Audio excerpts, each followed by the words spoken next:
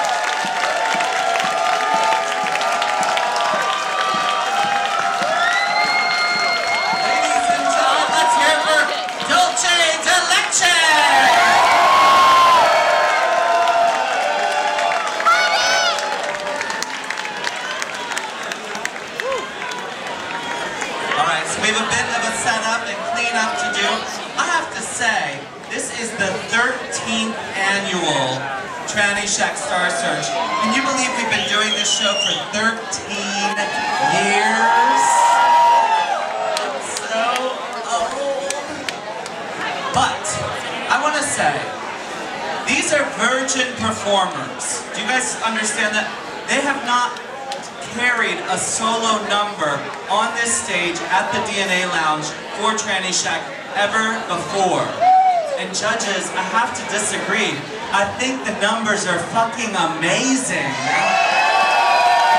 They're epic, they're huge, they tell stories. They've made me laugh, they've made me cry. And you, the audience, you've been a great audience tonight. San Francisco has the best audiences in the world. So since we're setting up for the next number, I did want to plug something. Do you guys know that right now the San Francisco Sketch Fest is happening? It's a giant comedy festival happening all over San Francisco. It's the largest comedy festival in North America. And I, Peaches Christ, will be hosting the closing night event. And I hope you'll all come. We're going to be screening the Rocky Horror Picture Show at the Castro Theater. And my special guest for the evening is Brad Majors himself, Barry Bostwick. He'll be there. Imagine 1,000 people doing the time warp together at the Castro Theater on February 4th. It's going to be a good time, a very good time. You'll all be able to scream asshole, and he'll be there. He'll actually be there. So that's going to be a lot of fun. It's February 4th, Saturday. You can get all the information at peacheschrist.com. Am I still stretching? Still stretching? So do you want to hear a joke my mom told me? Okay. My mom likes to prove she's cool. We're ready? Okay, I'll tell you later. You guys do want to hear it. You want to hear it real quick? Okay. A priest, a rabbi, and a Cub Scout leader get on an airplane, and they're taking a trip. The Cub Scout leader has 10 kids with him. The pilot in the trip says, "We've lost a jet, the plane's going down." Well, the Cub Scout leader says, "Are there any parachutes?" The pilot says, "Only 10. He says, "Give them to the children." The rabbi says, "Fuck the children." And the priest says, "Do we have time?" Too far? Are you guys ready for the next performer?